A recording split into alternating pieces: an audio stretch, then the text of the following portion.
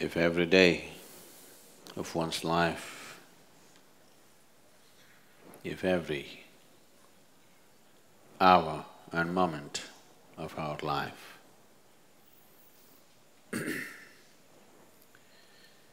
if it has to be a forward movement, if it has to be a process of growth and not stagnation,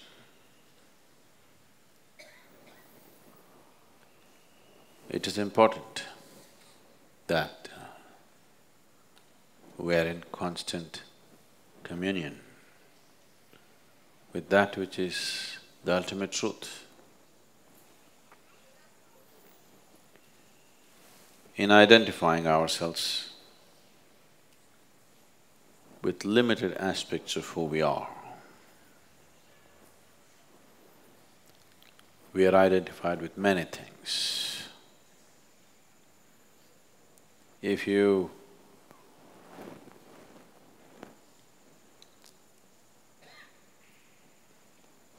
I've seen in the families sometimes, different people have different plates to eat. In case you change the plates and give, there will be a big argument. The plates don't taste, nor can you eat them. It neither tastes good, nor does it nourish you. But the plate, this is my plate, I will not eat in your plate. A very important thing.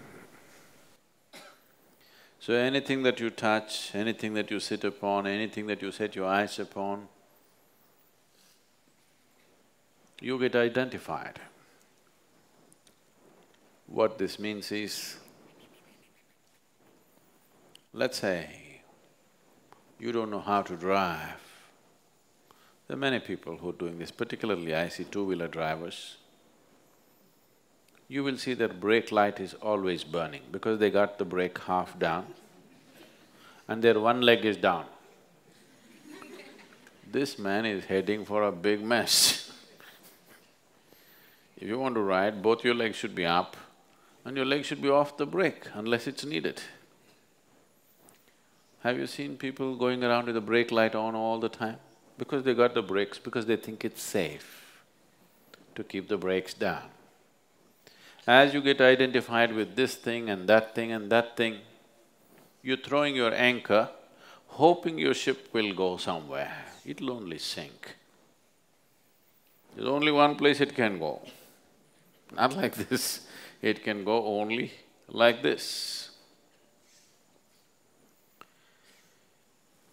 So satsangatve nisangatva means, what this 4 lines are trying to tell you is just this, that if you're in communion with truth, your associations will be just associations, not attachments. You will know involvement in life, but you will not know entanglement in your life.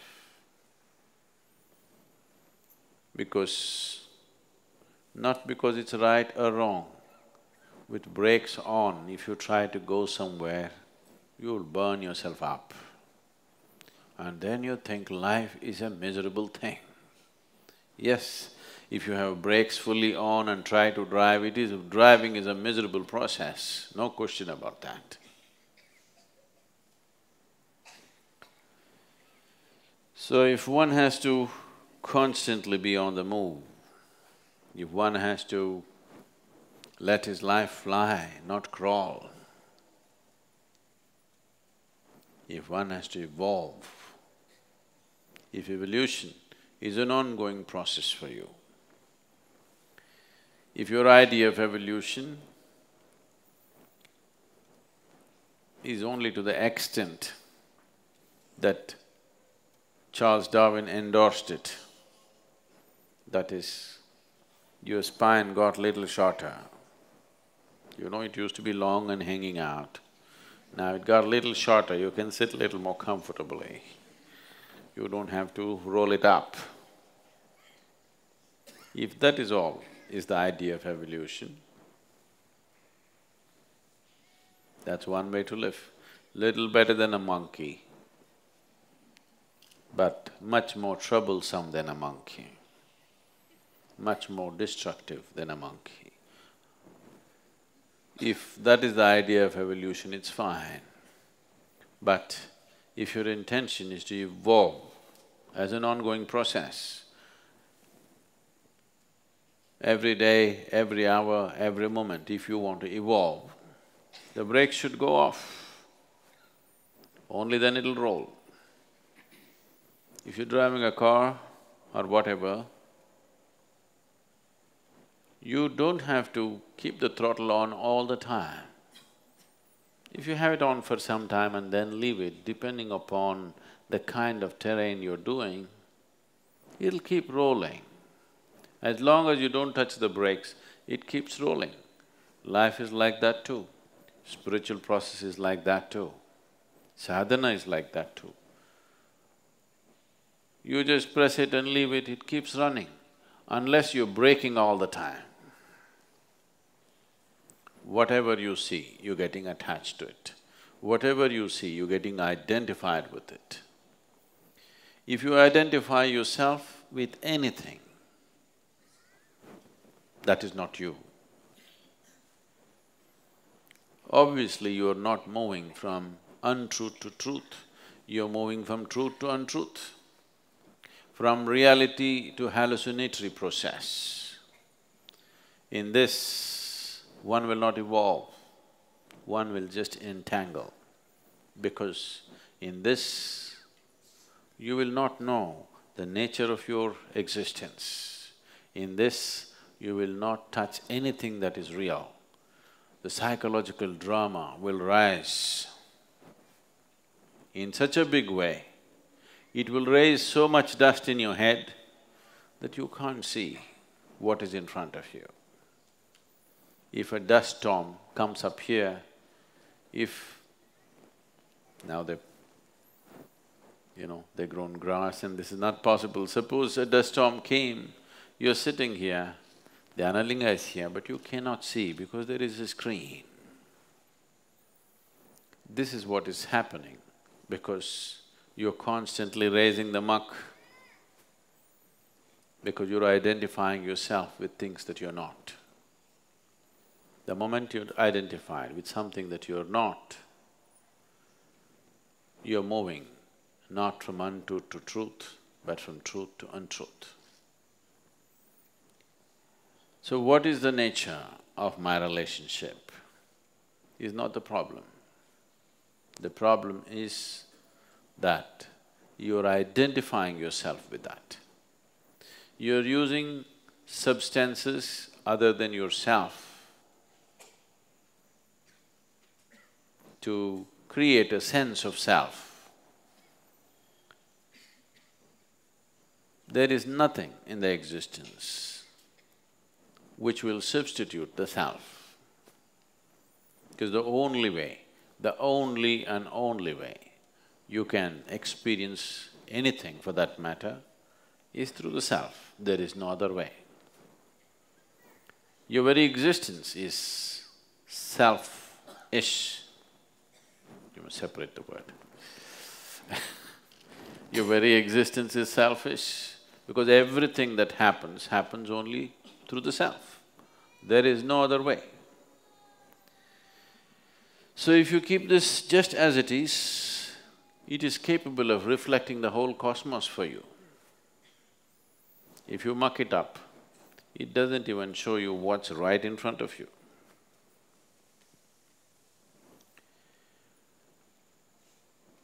So,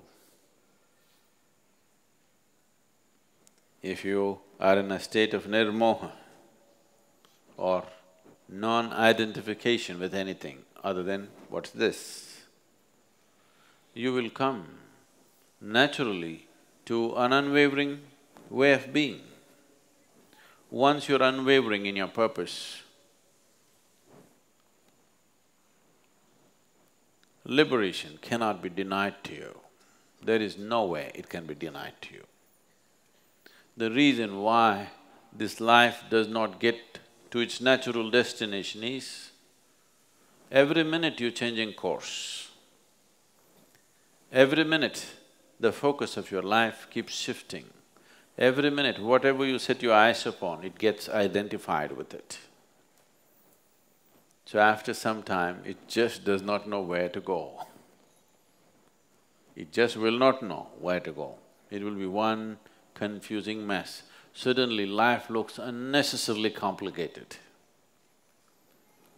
The complication is only in your psychological process. Life is pretty simple. Birth is not in your hands.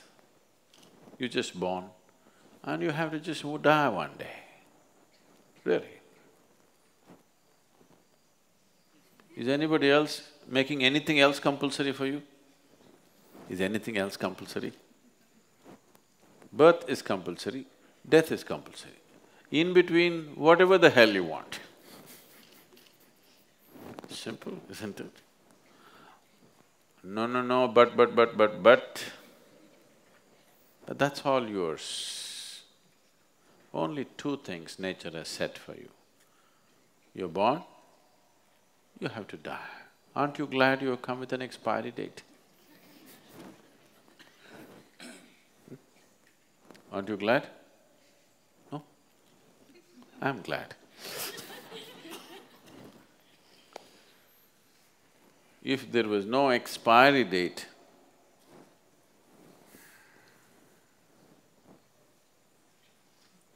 could we make you meditate for a moment? Suppose you were immortal oh my God, could I tell you anything? Only because there's an expiry date and the time ticking, whether you live or you don't live, whether you do something or you don't do something, it just keeps going. Because it doesn't wait for you. If you could halt it, you wouldn't meditate, please say this. You wouldn't do anything. Because you cannot halt it, just going. By the moment, it's getting closer. You think you're going to get married? I'm telling you, that may happen on the way, but you're going to die, that's for sure. Yes.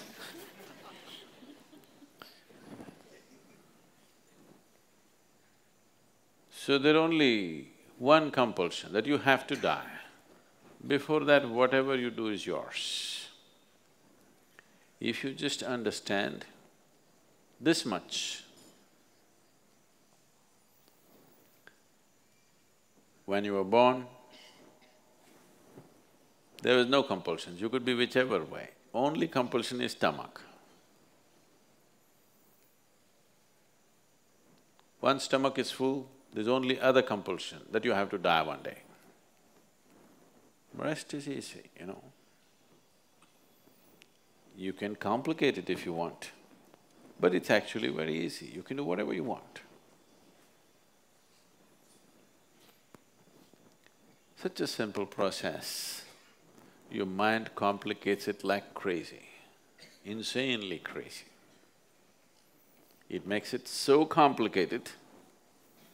Waking up in the morning is such a complex process. Going through the day is an unbelievably complex process. Everything, just everything has become so complex. If you had to conduct…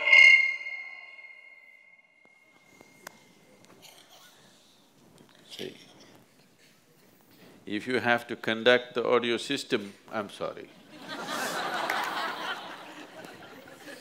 If you had to conduct your breath, if you had to conduct the rhythm of your heart, if you had to conduct the circulation of blood, if you had to conduct the cellular process, if you had to conduct the chemistry of your system, oh… Can you imagine, just conduct your breath for 10 minutes, let me see.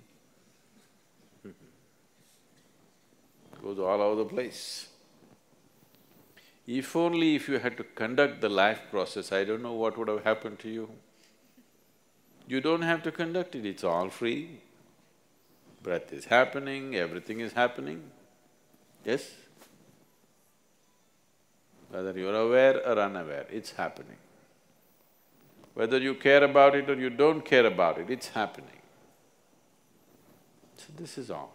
Life just happens. You just have to die. And that also happens, you don't have to do it. Just allowing everything to happen to you gracefully, that is all. Allowing life to happen gracefully, and when death comes, allowing death to happen gracefully, that's all.